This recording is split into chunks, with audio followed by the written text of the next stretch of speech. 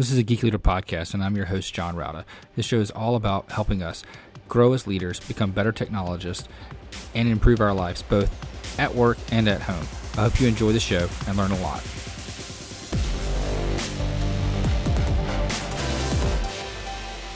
Welcome to a Geek Leader podcast. I'm your host, John Rauda.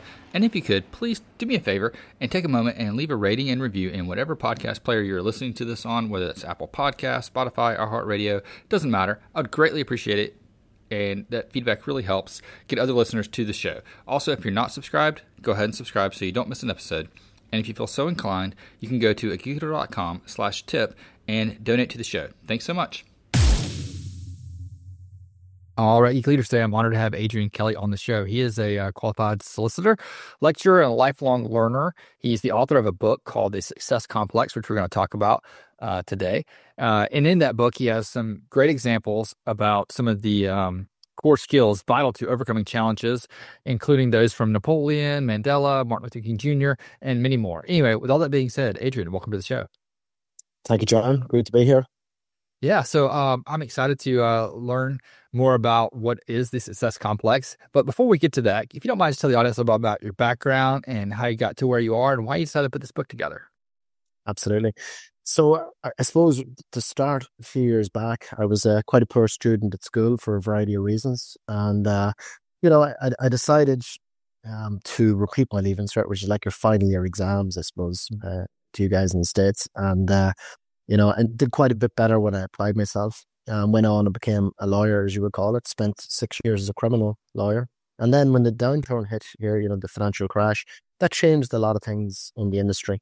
And I had an opportunity to move on and do something else. I could have stayed on, but, the money had been reduced. There was a lot more competition in the marketplace for a variety of reasons.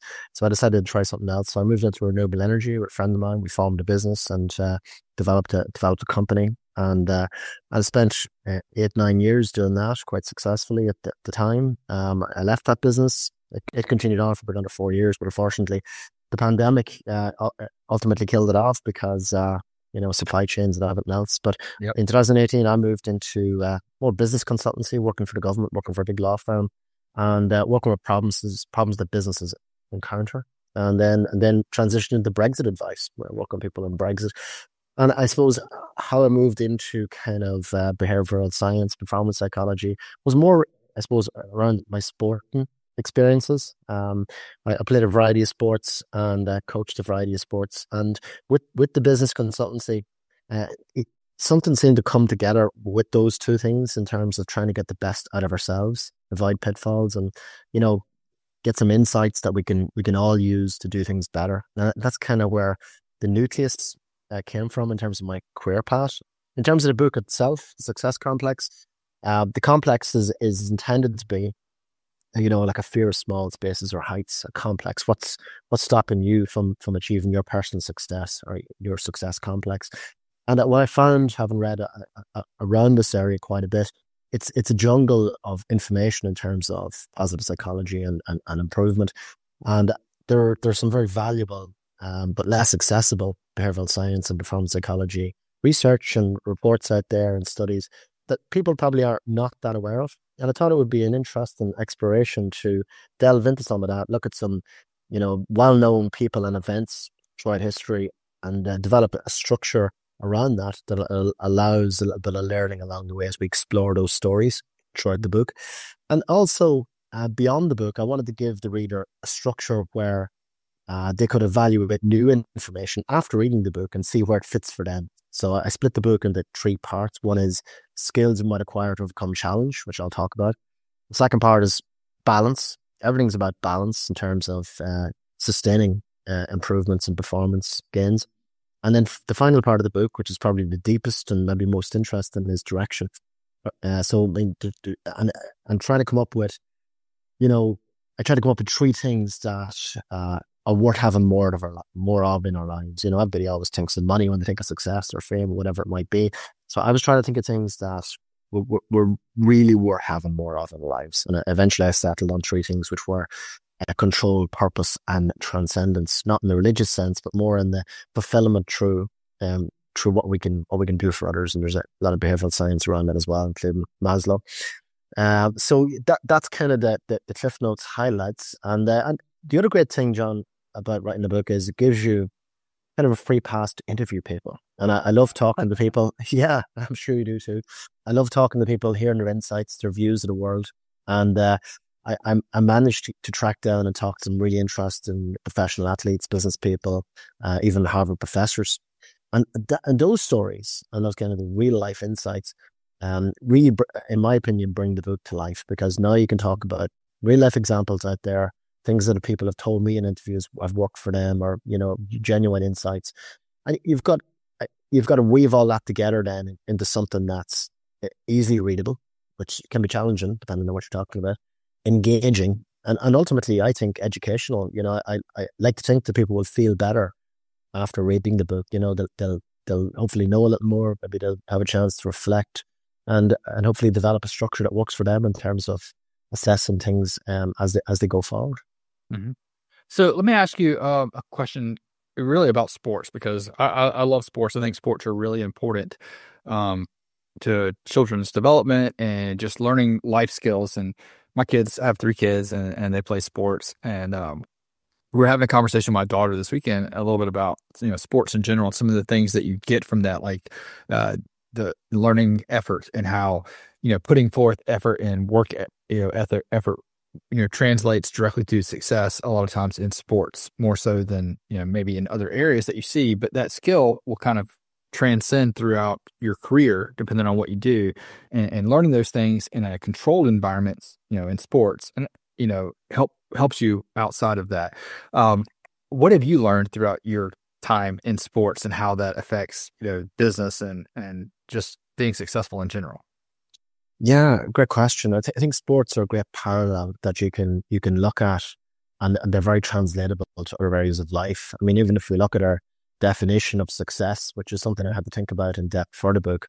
We think about sports, and this is true for life. Our definition of success is subjective. It's personal to us. And while people have certain skills and talent that enter various sports, that's like their ticket to the party. But ultimately, people that are successful in the long term are people that work hard and work on themselves, work on their game, work on their weaknesses. And that's very transferable to any area of life. The second thing you learn about sport is it's not, success is not permanent. It's fleeting. You win a trophy and the competition usually starts the next day for the next year, next season. And that's another important lesson, because winning one thing is not generally success. And there's a lot of conversations around different types of happiness, for example. And the two prevailing, I suppose, types of happiness would be hedonic, which are hits, like wins with trophies, party and whatever it is that gets you going, those endorphin hits. But Aristotle, has this theory of eudaimonia, which is underlying well-being and the pursuit of improvement. And I think that's really where we get to it when we talk about sports or anything for that matter. There's a type of certainly fulfillment and a type of happiness to be found in development or reaching towards your improvement and growth as a person or as an athlete. And we talk outside the sports world, that can be growth in many ways: personal growth, spiritual growth, growth in our relationships, and that's something. There's Arthur C. Brooks is a well-known author. He's written a number of books, including Strength to Strength. He talks about not happiness, but happy-earness, which is, that kind of in-between state where we might have good and bad days, but we're ultimately reaching towards something that will make us better people. And I think there's fulfillment and happiness to be found there. And all those things are very relatable to sports, in my opinion. Yeah, absolutely. I think they're very relatable. Going back to what you said earlier about the 3 items, you talked about control, purpose, and transcendence. Yes. But by control, do you mean like autonomy and having the ability to kind of direct where you're going, or what do you mean by control? Okay, yeah. Also, great question. So there's a lot of research that talks about, the always-on culture, and how talk about screen time, talk about people having to fill every minute of the day with some stimulus or other. Particularly kids, unfortunately, and that's something we need to work at as parents. Um, in terms of control, what I mean is our perceived autonomy. So, in China, for example, they have what's called the 996 culture, which I talk about in the book, which is, um, 9 hours a day, 6 days a week. And particularly in these, in big industry in China, everything's measured and controlled. You got to make it to one aisle to scan something and make it to the next aisle to scan something else. Everything's monitored, controlled, and measured. And this is at the extreme end of things, but what that sometimes results in is a thing called, the Chinese call it Bafu Xingaiye, which is revenge bedtime procrastination, which means that when these people get off work, then they now have their own personal time, which is very limited, a couple of hours. And it generally means that they take what they can, and that's the person who watch Netflix, play computer games, do whatever they want to do, but they end up staying up to the early hours in the morning then, because it's kind of a rebellion, so to speak, for them, personal rebellion, and they end up not getting enough sleep, going back to the same job the next day, and ultimately be burning out. Now that's at the extreme end of things, but we all find ourselves a little bit at the beck and call of somebody else's diary these days. Something is pulling and dragging us. Somebody else's agenda. Whether it can be anything from streaming services to relationships in our lives. And when I talk about it in terms of control, is our ability to carve out more space for ourselves, the ability to develop, the power to say no to things, develop power to simple things that we organized in our diaries, and pushing stuff back and creating more space and time for ourselves, more autonomy for ourselves and in our personal lives. And that might sound like a really mundane, obvious thing, but I think that's quite powerful and practical. And I think it's actually very important to be aware of for our well-being. Yeah, absolutely. I think that is. I think it's definitely one of the things that I've noticed just as a leader and a manager, managing people, when you give people more control and more autonomy and hold them accountable to that as well. I think that's a big part of it is the accountability factor, that you'll see they'll rise to the occasion, it seems like. Well, that's right. I mean, and again, you're touching on something as well there, which is the motivation. And, there was great experiments done back in the 1940s by a guy called Harry F. Harlow, the Harlow monkey experiments, as they were known colloquially. And it was a surprising outcome. They had all these kind of puzzles for monkeys to solve, and they were trying to measure incentives. And the group of monkeys that had no incentives whatsoever, no peanuts or whatever, when they solved their puzzles, did 100% of the puzzles. And other monkeys that were given incentives didn't complete all the puzzles. And ultimately, the conclusion of the study, and other people that studied the research afterwards, was that there's an inherent, an intrinsic motivation in all of us, a curiosity, and to seek out challenge and to overcome that challenge. And that's pleasurable in itself, and that's a very, very powerful form of motivation. And sometimes we get it wrong as employers and as parents and as coaches, where we try and create extrinsic motivations, and which end up, we can get wrong and end up demotivating people. Quite often, people just need the space to be motivated, and as you say, the autonomy and the time to do it and to achieve whatever it is they want to achieve. So that's quite an interesting area. But certainly, I talk in depth about that. You've come across probably Marty Fish, used to be US tennis #1, and Marty Fish. Great documentary on Netflix about Marty, Breaking Point. And he talks about his improvement as a tennis player. And ultimately, unfortunately, he burnt out. But he made a miraculous improvement, But that wasn't due to financial rewards or trophies. That was due to the fact that he was late in his career. The media expected him to be retired. Everybody expected him that he'd done all he was going to do in the tennis world.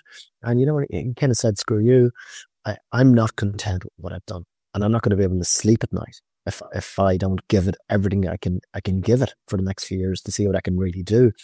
And that's deep intrinsic motivation. And I call it in the book atomic motivation, because it's everlasting. It comes from within. It comes from a deep place. And I think that's very important. It's very important to be aware of, particularly if we're mentoring and coaching people. Yeah, I think that's really cool. And motivation is one of those, like, it's one of those areas that is difficult to it's different for every person. So you have to figure out what that person's motivation is. But there are some truths that you mentioned in there, all about, such as like the autonomy and also purpose.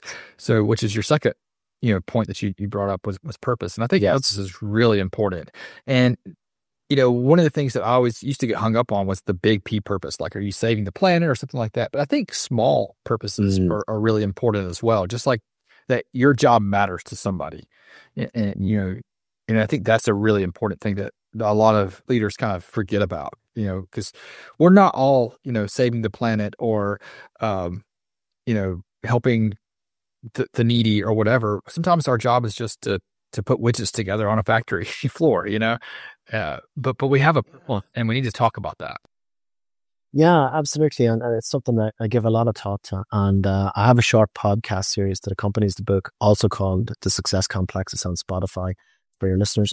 And the last episode is called Purpose. And I interviewed a musician called Marcus McGee. And Marcus, wonderful guy, great musician, was diagnosed with stage 4 cancer in his late 30s, early 40s, young kids, difficult situation. And, I had to be gentle, but it was a conversation that blew me away because he talked about, coming to the realization quite quickly that he might have a few years left, and how that clarified his purpose in terms of what he wanted to get out of life. And the conversation, and something I read about in the book, is about what's the difference between meaning and purpose. So, and sometimes I'd give these talks with businesses and, corporate training days, and I ask, well, what's the difference between meaning and purpose?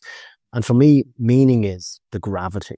So we all have, something will resonate, the gravitational pull for certain things, certain objectives, a list of objectives we could achieve will be greater than others. So it's about, we already know what that is. It's just taking time to reflect on it and acting on it. And certainly his diagnosis cleared away that clutter. And he went on and produced a great album. He went back and played sports when he was, in remission. He went on this kind of new super test drug with some pharmaceutical company in the States, and it's cleared up his cancer for the moment. So fingers crossed. Yeah, please God for Marcus now. Hopefully, things work out there. And but I just thought we all shouldn't need a cancer diagnosis to prioritize, develop, understand what means most to us, and act on it. And I talk a lot in the book about that. And as you say, it's subjective. It's what means most to you. But I think the killer is not to get bogged down in the clutter of daily life, which stops us achieving whatever it is we want to achieve, Yeah, absolutely. I think you're right. Not getting bogged down and understanding like that, for a time, I got caught up in work, and I think we all do early on in our careers where we're putting in probably more hours than we should. And I remember it came to a point where we had just had our second child, and I was like, I'm not going to work this late anymore. Yeah, I'm gonna get out of the office on time. I'm going to come home, and I had a conversation with my boss. I went to my boss and sat down and just said, look, I'm not going to stay till like 7 o'clock, 8 o'clock in the evenings anymore. I'm going to leave work between 5 and 6 every day.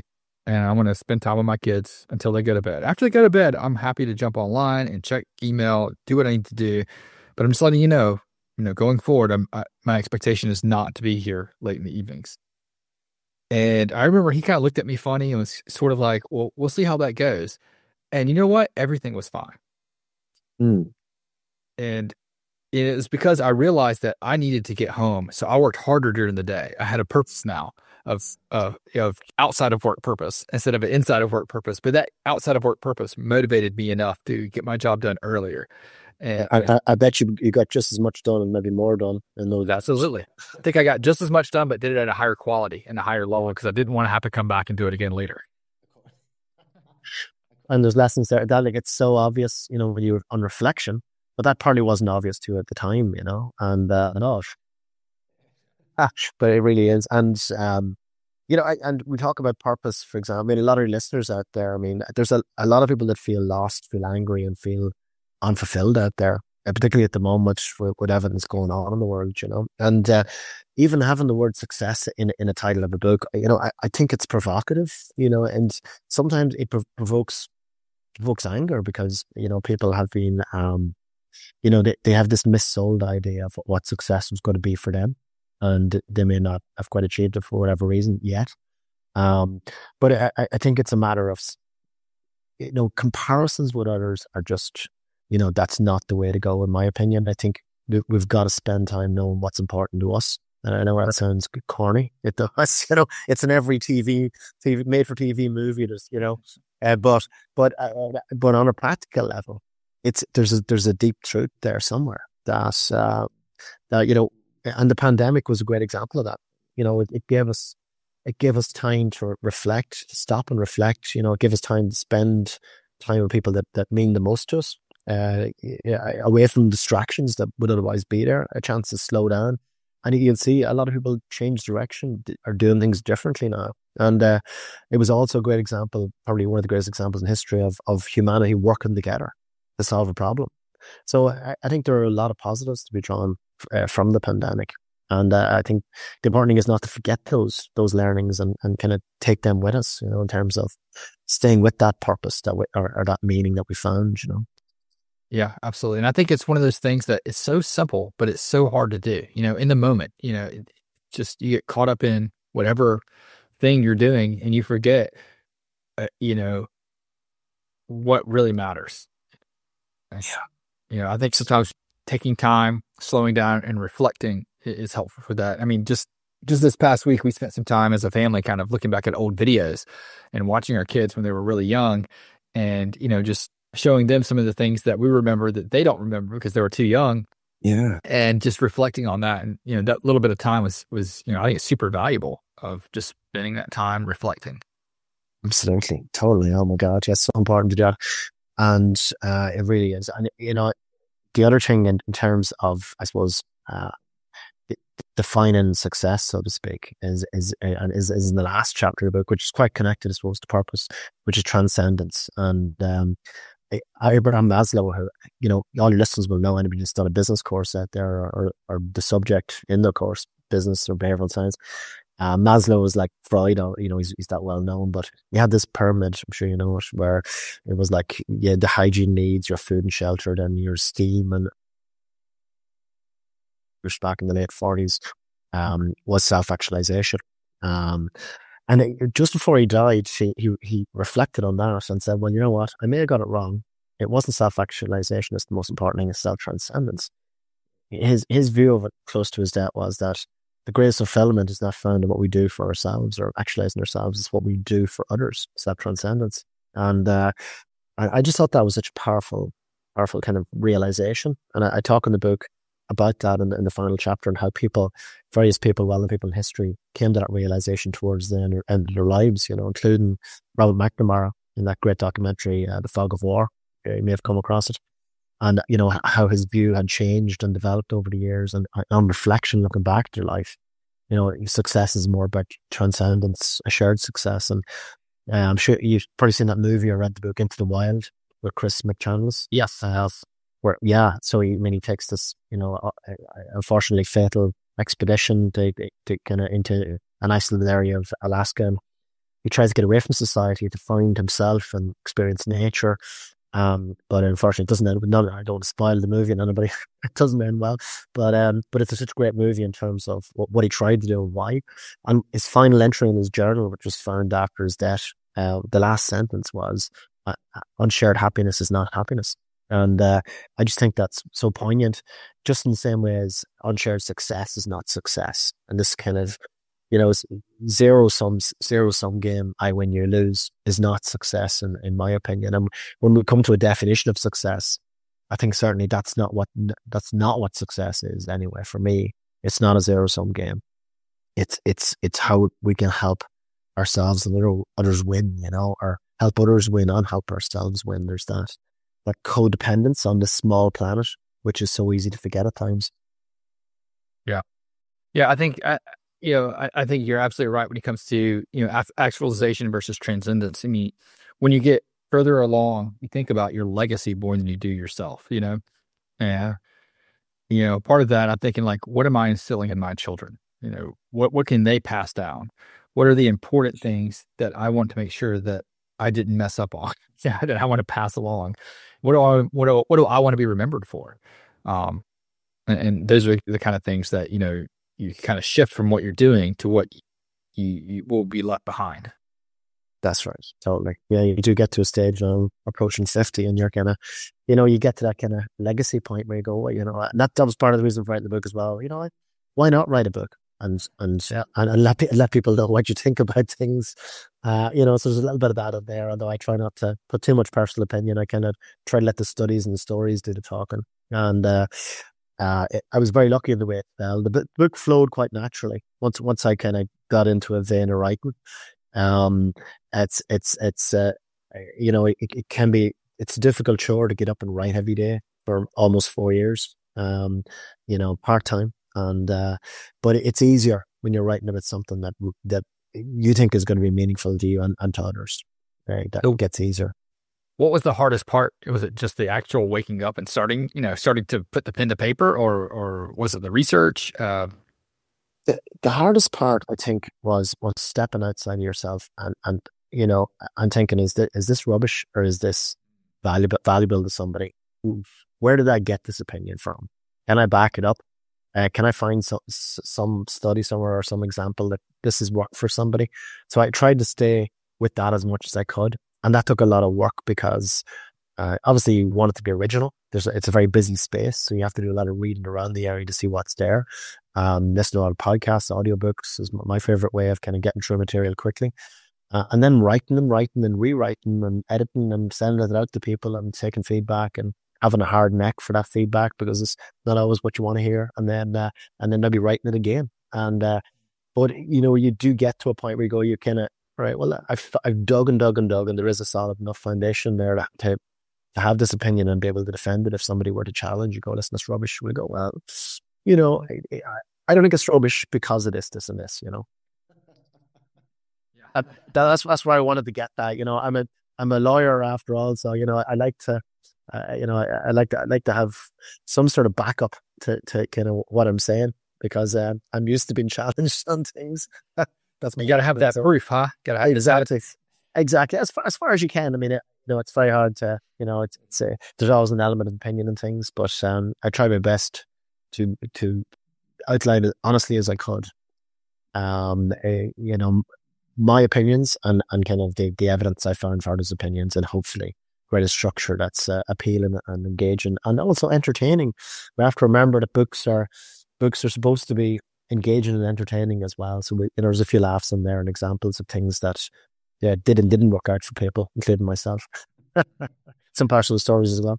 So it's as you know, a lot of things are about failure. Success is a lot about failure, and that they're very codependent because we can't live in some sort of shell and not experience failure. We need to get out there and expose ourselves to that vulnerability in order to kind of to grow and to experience and teach others things.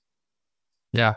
And that's one of the things I was talking about to someone not too long ago is about, how do you can never define how good you can be until you get to the point where you can't get any better. Or, so like even, it was a sports thing. I was talking to somebody about sports. It's like, you never know, you're fearful of failure. That's why you're not going for the ball. That's why you're not like, diving for it because you're afraid you're going to fall. You're going to fail, but you never know if you can get there or not unless you try, or like in a baseball example, you never know if you can hit the pitcher until you take a swing. You can't just stand there and try to get walked. You got to know if you can hit it or not. Yeah. Yeah.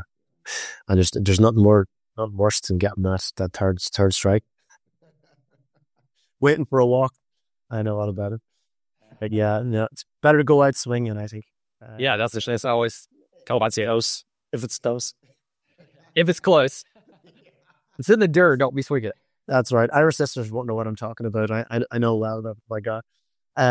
So yeah, and a related point is I try to work hard to dispel some myths as well, or that stop people trying to do things. And one of the things that comes up quite commonly in the questions I get asked, what are the obstacles to success or people's personal success? And I think there's a couple of obstacles. One, of course, is self-doubt.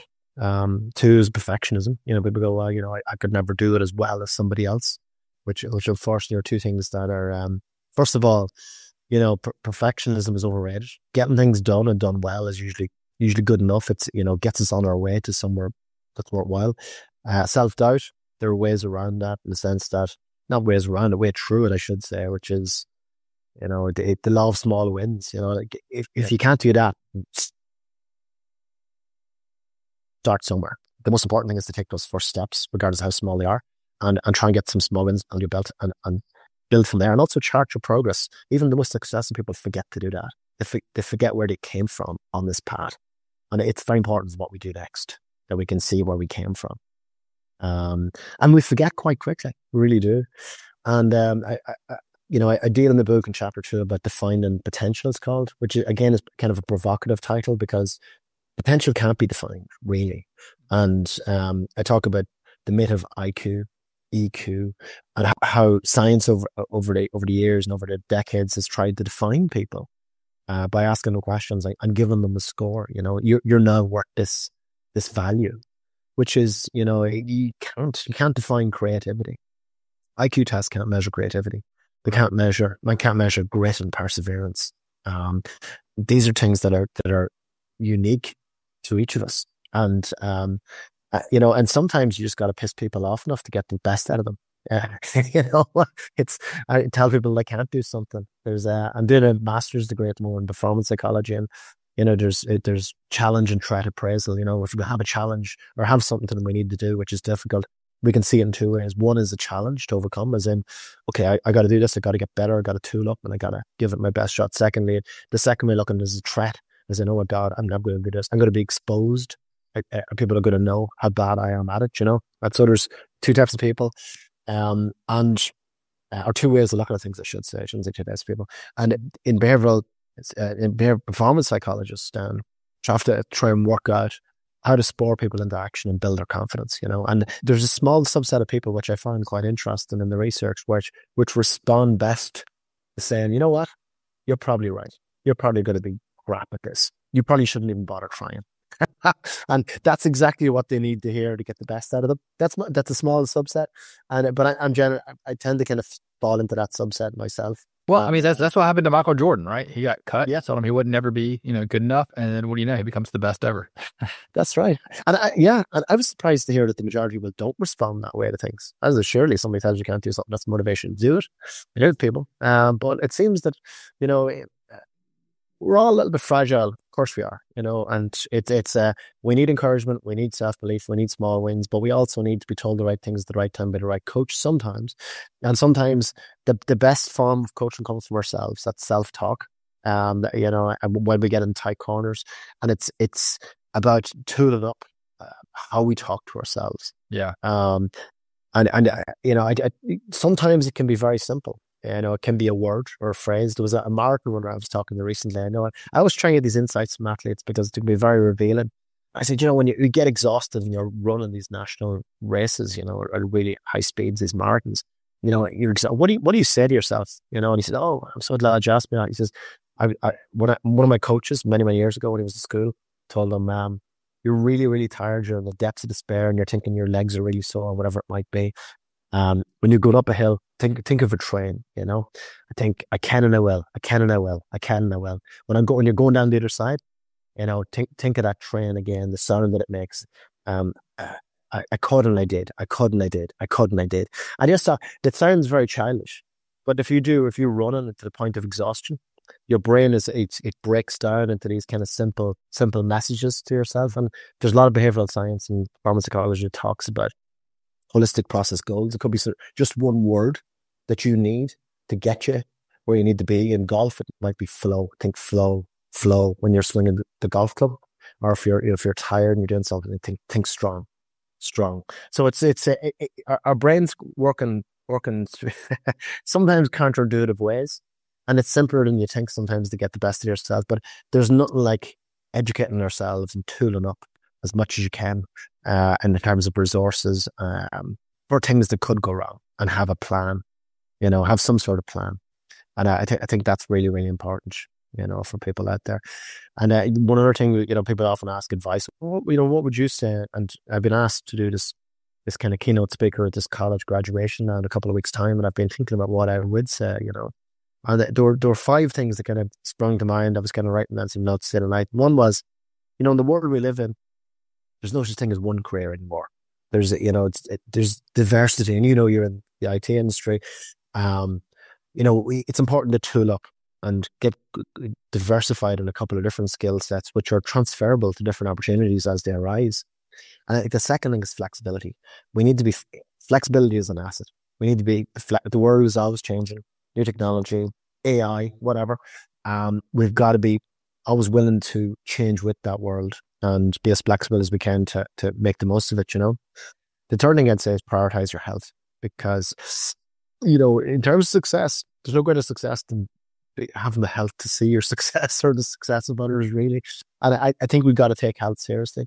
And with starts with ourselves, it's like, think about the oxygen mask, put your own oxygen mask on first. You're no good to anybody else if you're not healthy, Yes, both physically and mentally. And thankfully mental health has become to the fore now. And I think it's, we're all talking to each other a little bit more and maybe more openly. And, we've got the Headspace app, whatever it might be. But I think that's so important because, again, that's tooling up its resources. It gives us support. And the fourth thing I'd say is reflect, reflect occasionally on that meaning question. We talked about Marcus Big earlier, the musician and the purpose, are the things that I'm doing now still the most meaningful things to me in terms of what I want to be doing with my time? Because we only have a limited time on this earth as it is. And, why bother doing stuff like that if you don't have to? That's not the most meaningful thing to you to do. So there may be reasons, but, and question those reasons and reflect on them. And the final thing I'd say is, in terms of success, it's not about tallying achievements. I think it's more appropriate to assess our positive impact on others as we go. And, I think that's worthwhile, keeping to the front and center for us in terms of our journey in our lives. Yeah, absolutely. Adrian, this has been a great conversation. I really appreciate it. And thank you for all the insight. And I have one last question that I do want to ask you. The cover of your book, it's an athlete running. Where did that cover come from and how does that relate? Well, I had various conversations with the publisher in terms of what I wanted to achieve.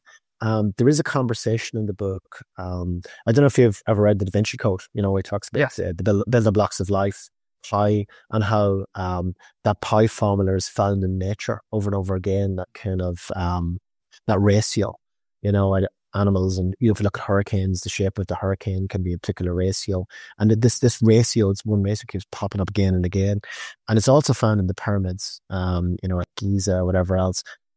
And star constellations. And I thought it was a nice metaphor because our success is unique to all of us. And it's about finding our own ratio, our own direction. That's important. And I used to love tech drawing at school, technological drawing. And one of the things we used to do was, at the beginning, was bisect the line to find a point. So if we take activity over here, as in, you're going to work hard at something, and balance over here, find the balance to make that sustainable. And draw a line straight through both points.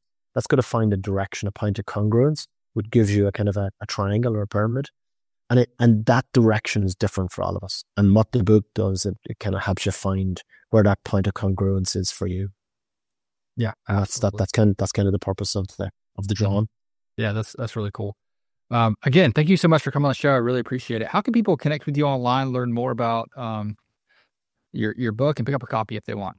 Yeah, well, it's an all good book outlets online. The Success Complex, Amazon is probably the main one.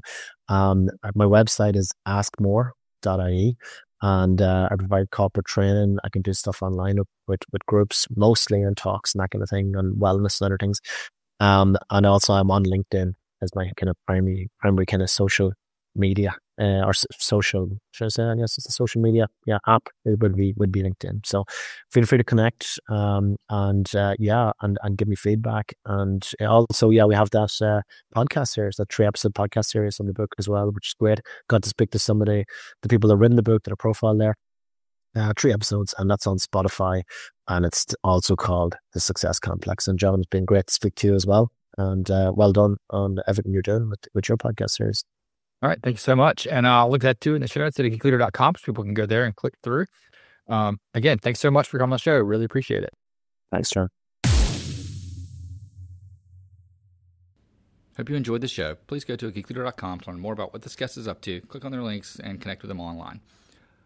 I would also greatly appreciate it if you could leave me a rating and review in Apple Podcasts or wherever you listen to the show. And make sure you've subscribed if you haven't already.